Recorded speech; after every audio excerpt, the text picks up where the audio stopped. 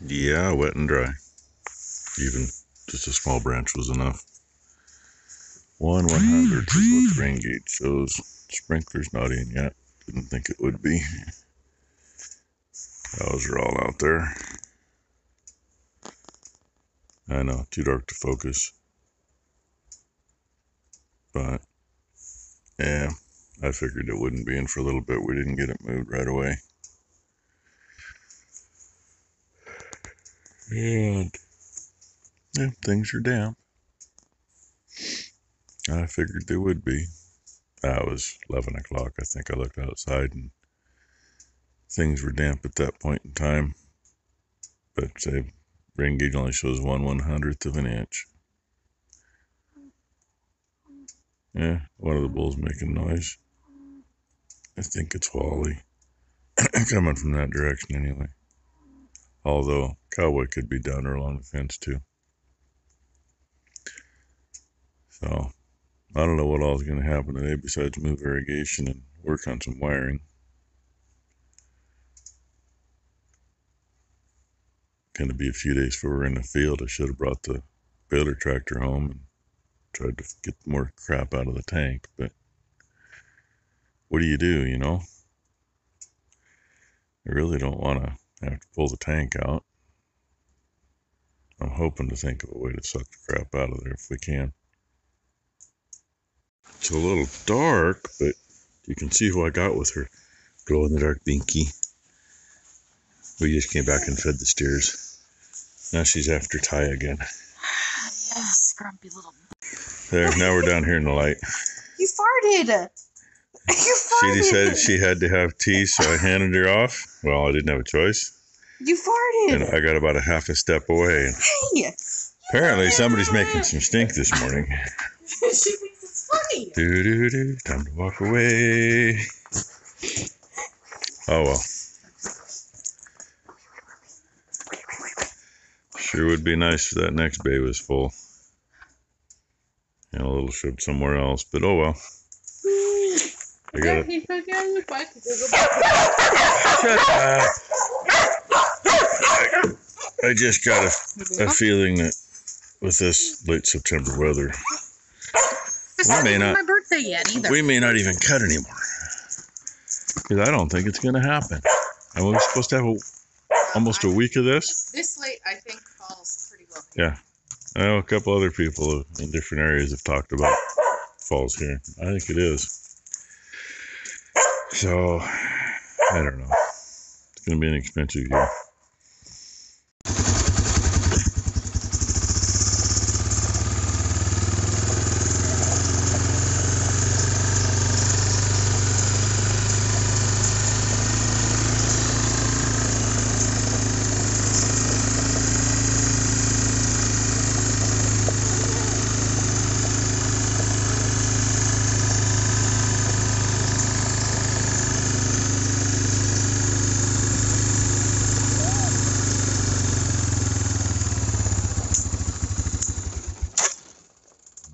What do you think, Blakely? Is that one of your favorite things to do?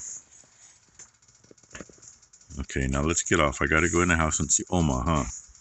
Gotta go see Oma, huh?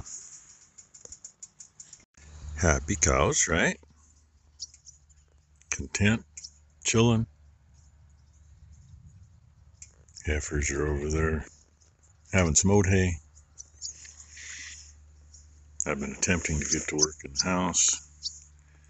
And right out here, should be in line with that tree in front of the neighbor's house. You see that thing moving? That would be a crane. That would be Ichabod. They not only come out here to get slugs and frogs and whatever else like that, but they will actually go after gophers. And he's in an area right there, there are some gophers. So I'm kind of hoping maybe he's gophering. And not a really good vantage point anywhere from up at the barnyard. I should have rode out and checked before I shut the pump off because I'm not hand reeling that in that far. So, silly me. I guess I go fire the pump back up and go back and see if I can drill a hole in a couple of studs and run a wire. Yeah, wish me luck. And We might have 2 Ichabods out here. I can't tell what's over here. Yeah, middle of the screen. From here, I can't tell if that's the one kitty cat or an Ichabod. Either way, they're hunting, and that's a good thing. Maybe they get some gophers, because I haven't had much chance. I've only gotten 1. Oh well, go back to my wiring project. No sponsorship, none of that. I saw these advertised on a YouTube commercial quite a few years ago now. And I asked Becky to look into it. She got them for me. Absolutely love these. That is another Ichabod over there. And the other one's in line with those trees right now, slowly walking that way. But that one is leaned over the other way with its head down like it's looking into a hole waiting for something to come up. And one reason I know they go after gophers is the neighbor where I broke the rakes right across the road, straight through there, before he passed away. One day I'm down there talking to him and he goes, "Oh my God, you wouldn't believe all the commotion I just heard. Ichabod was down there and got a gopher." And the hawk came in and tried to take it from him. At one point he says, "Yeah, the hawk had a hold of it." But that didn't last very long. So yes, they do like to eat gophers apparently. And I'm good with that. I just wish they'd eat more of them. Kind of like I wish we had more gopher snakes around. I've never seen one right here, but when we had the neighbors down the road, Becky saw one down there where we used to park the trailers. You know, it'd be great. He can come over here and eat all he wants. This ain't gonna be any easier than yesterday, just different. I was really hoping there was only 1 set of wires to the plug. Oh no, 2 sets. So I gotta put wire nuts in to hold everything together and then connect to the plug-in. But I gotta get wire from here over here, and just not sure how it's gonna fish through insulation. So I'm seriously thinking about, got my little vibrating saw, just cut me a chunk out. Ty's busy mudding and taping anyway.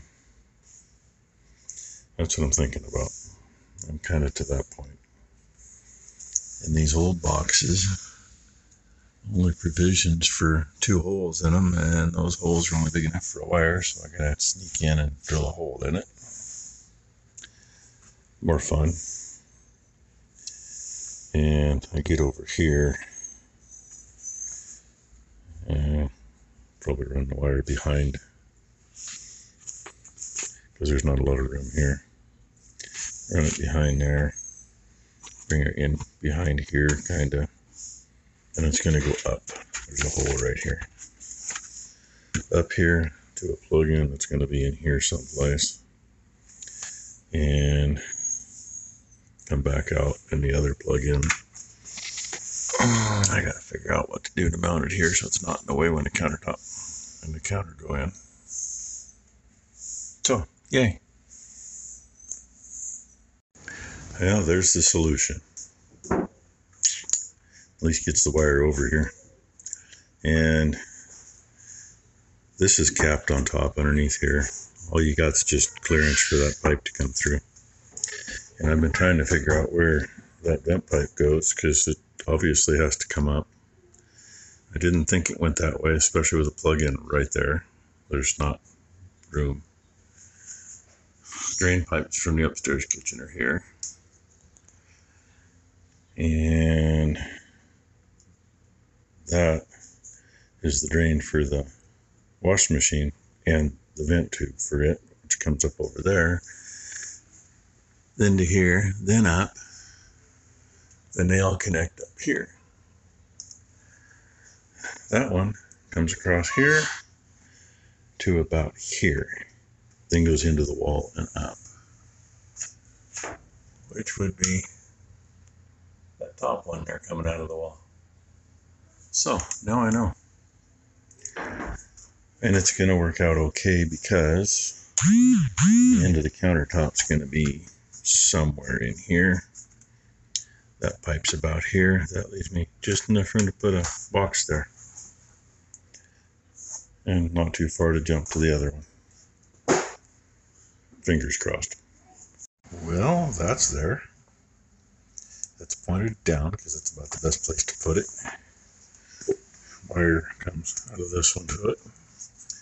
That one was fun. That wire goes, and yeah, I put my hole through below where I cut the slot, but I had to cut the slot to get in and fish it around. I came in below so I'd come underneath the water line. The other water line's this way, so just got that piece back on. Little furry tie can trim that when she muds it, but now I got a mess of wires to deal with. I got jumpers to go to the plug-in. I just got to get them all in. 3 masses of 4 wires each. Gotta love it. Then I can turn the power back on.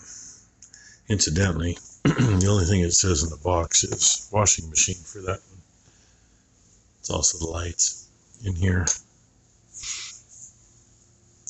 So that's something we're gonna figure out and write it down more, shall we say, accurately. Being it does those lights, it probably does the outside light off the corner here, and that's probably about it, I guess. So anyway, I got 2 pairs of pliers so I can twist some wires together. I really do one of those fancy things you put on the end of a drill and you just hold the wires with your plier and go zip and you're done. I've seen those, thought about those. For the couple bucks they cost, be more than worth it for what I've already had to do. And I'm sure for what I'll have to do in the future. So, yay. And I don't know if I mentioned it before or not, but Becky and I realized there's an issue with buying the standard countertop. Because they're straight pieces cut off on a 45. So they meet in the corner. With that corner cabinet, there's a corner there that's, you can look right down inside the cabinet. Ain't gonna work so well. So anyway, that's just another bridge we gotta cross, I guess. Dang, it's a mess in here. Night before we pulled the baler out of here, the wind blew like hell. Floor was pretty clean until it did that. First time I've been in here other than, well, 10 times a day grabbing stuff. Other than putting some handles on some doors and drawers. I'm done with the rest of the tools. Finished the electrical. Even got that light hanging in the closet. And made my first trip out with 2 big handfuls. Made it back up my second trip, and I looked up on the hill and I went, I'm going to go put my bike in the barn. I put the bike in the barn and walked out of the barn, and I've been getting tinkled on.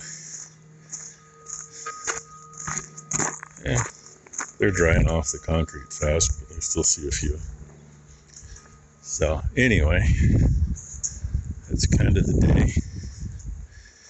Becky took Blakely into where Brooke works. Brooke got off at 4, and that sound, in case you didn't hear it, was why I looked that way when I came back to get my second handfuls of stuff. It's thunder in that direction. And it's warm, muggy. Dog's want in now. And I think the answer for that, rather than mudding it, painter's putty. Yeah, it's painter's caulk. She's just gonna dab a little over the. Now I'm gonna make him do it because he did it. Oh. So I can finish getting shit ready for dinner. Go figure. So look, hey, there's a stovetop now. Only thing I got left in here is 2 DeWalt's and 2 batteries. But let's see what this looks like with the light on. I think she's done mudding. I think.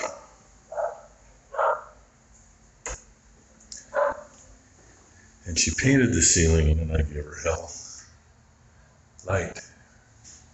Because, oh well, her mother said, it's just a damn closet, don't worry about it. Well, yeah, you got a water line and drain line, and the main water line's coming in, they're all right here, so what the heck. And I don't know if it's a coat of Kills on the walls, or she's got paint on the walls yet. I have no idea.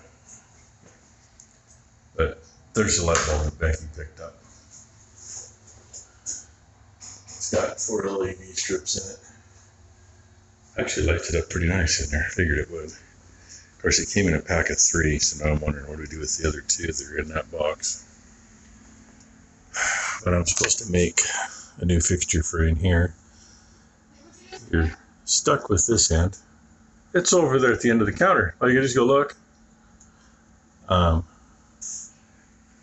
But light over here has always been kind of eh.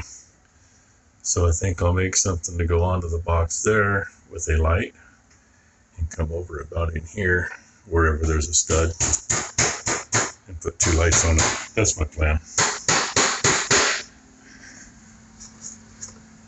And I think 2 of those would really brighten it up in there. I mean, this old one, there's actually an LED bulb in that. It's not bad, but Becky don't see in the dark so well, so sometimes she has a hard time seeing the wash. I can do it with my eyes closed, but and realized we're gonna have to play a little bit. Countertops. Everybody's got them all day long with a 4-inch backsplash, but not made for a corner cabinet. So the countertop would come to here if we got the ones we were looking at. Kind of a deficiency there. Just something I gotta figure out what to do. That's all I know. And Becky is supposed to be making rangoons tonight.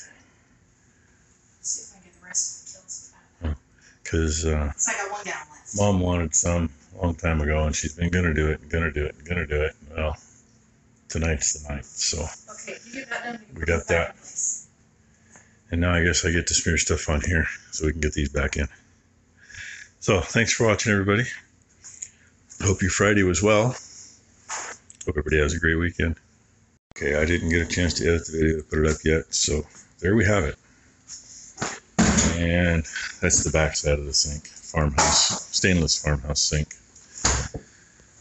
And that was a regular cabinet that we took the panel out of and knocked the top rail out, and the sink sits right in there just perfectly. So that'll happen eventually. So there's your baby dishwasher sitting where it's going to be. I'm hoping to get Scott to put a piece there, you know, kind of so you got something. And then we got to put something at the end. And the end of a 10-foot counter comes between the black mark and the seam right in here. So we pretty much have everything setting where it's going to be. The only thing that isn't is that butcher block table. And Becky and I have talked about it. Do we put it in here as an island? Or do we turn it and put it here as a separation between the mudroom and the kitchen? And she's always got to interrupt me to ask me questions. Oh, she wants garbage? No? Move what? Move me? Okay. I'll get the hell out of the way. Don't have to tell me 10 times. Just 2 or 3 times.